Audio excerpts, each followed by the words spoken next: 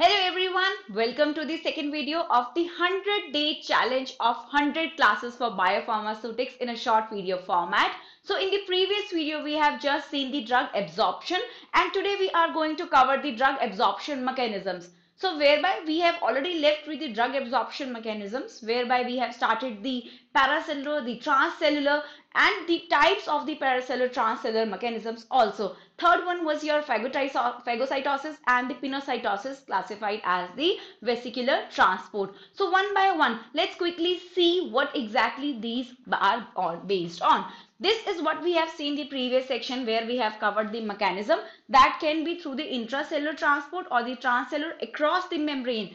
Now, because it is going to across the membrane, it will be based on the concentration gradient as well as the nature and the type of drug. So it can be passive transport or it can be active transport. In the passive, we have passive diffusion, pore transport, ion pair and facilitated diffusion. In the active transport, we have primary active or secondary active transport, which is further categorized into symport and antiport. In the paracellular or intercellular transport, which occurs mainly through the tight junctions, we have to see either it is going to permeate through the tight junctions or it will be through the persorption mechanism, whereby the dead enterocytes, which I had mentioned previously also, which are basically the temporary openings created in order to facilitate the transport mechanism. Third one we have is the vesicular transport, just like the how amoeba is going to engulf the food material, which I have previously mentioned. That is going to be the phagocytosis process. Okay, otherwise we have is the pinocytosis mechanism also. Okay, so quickly let's see these mechanisms in very brief manner.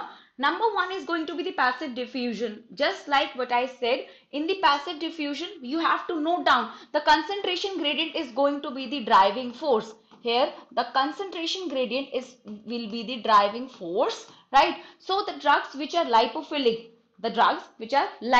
in nature, which is mentioned, and in the size range of 100 to 400 will be easily able to pass through the membrane and transport through the and come into the systemic circulation. Now this transport mechanism, because it is going to be based on the nature of the cell membrane, based on its lipophilic nature, based on the drug's lipophilic nature, the like dissolve like concept says it all, and it will be able to transport the drug across the membrane.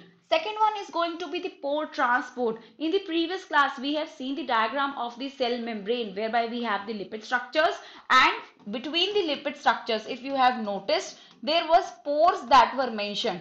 There were the aqueous pores that were mentioned, and the size of the aqueous pores, very important, were going to be the 4 to 10 angstrom. Through these tiny pores, the drug is actually able to pass through it, but because the pore is so tiny, the drugs are actually transported across the cell membrane via water flux, or we can say solvent drag. So here the driving force is going to be the osmotic pressure. Here the driving force is going to be the osmotic pressure, or you can be asked water flux, or you can also mention the solvent drag.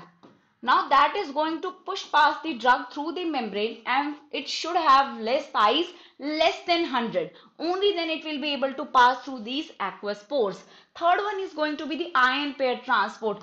In the ion pair transport, the drug is able to find out its counter ion. Now with the counter ion, it is able to form the complex. That complex is easily able to facilitate the entry of the drug through the membrane into the systemic circulation, whereby the counter ion is again free. Okay, second one is the carrier mediated transport. Now sometimes the transport is not able to occur on its own. It requires certain carriers that will be able to transport the drug from one end to the other end. These carriers, specifically these carriers themselves, are non-polar, so that they are more acceptable for the membrane, as well as they are structure specific, due to which their entry will be very limited. It is going to follow a capacity limited process. The number of carriers will be limited. So the drugs which are able to bind through the carrier, just like the lock and key hypothesis mechanism, they will be transported across the membrane, freeing up the carrier, and the drug will be able to cross and the carrier will be free. Okay. Last one is the endocytosis, which is a part of the vesicular transport mechanism, whereby your drugs or the nutrients are able to pass the cell membrane just like the engulfing mechanism, and it is able to pass across the membrane. Okay.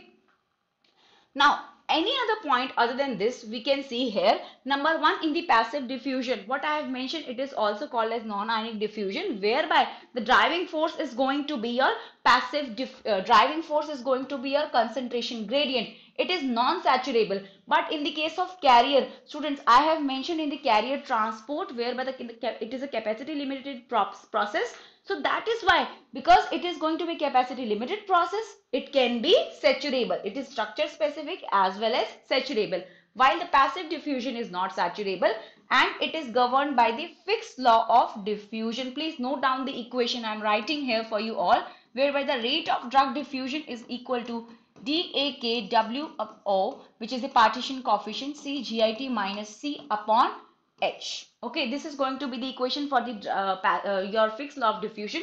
Second one was their pore transport, corrective transport or bulk flow, whereby the transport, although will occur due to the solvent drag, water flux or the osmotic pressure, that is going to facilitate the entry of the drug. Now this solvent drag, but along with the drug should be able to around soluble in the water soluble. Secondly, the size should be less than 100 Dalton, only then it will be able to pass through the pore. It has example of urea, water and sugar. Third one was your ion pair transport, which actually require a counter ion to be able to transport across the passage. Then we have in the carrier mediated transport also we have facilitated diffusion, which is also a subtype of the carrier mediated transport mechanism that operates along with the concentration gradient. Example, entry of glucose into RBCs. Okay, this is a basic passive transport. Next we have active transport, which is categorized as the passive number one, primary active and secondary active transport. In the primary active transport, we have ion pair transporters. Just like we have seen, there will be a counter ion that will be able to facilitate the entry. Secondly, we have is the ABC transporter or efflux pumps that are able to take the drug out of the cell, okay, which treat the drug as a foreign material and are able to take the drug and just remove them out of the basic structure. So efflux pumps are able to throw out the drugs, right, back into the systemic circulation. Second will be your secondary active transport. Now, primary active transport does not require direct ATP, while the secondary active transport requires direct ATP. It can involve both symport and antiport. Symport will be counter transport and the antiport will be the counter transport. This will be co-transport. This is a simple mechanism whereby you can see a simple diffusion process from along the concentration gradient. You can say from a region of their high concentration to a region of low concentration. Followed by the active transport, here is the ATP requirement. You can see this is primary active. So that is why it is going to be in single direction. It is a unidirectional process. Okay. In the secondary active, you can see this import, which is the co-transport. All the molecules are able to transport. Uphill movement is observed. Uphill movement, that is going to mark the process as the ATP driven process, direct requirement of the ATP. Now due to this, the transport is going to occur both in the same direction. In the antiport, it is going to be in the reverse direction. So that is sums up about the passive and the active transport mechanisms. Thank you so much. In the next video, we will be covering the carrier mediated transport.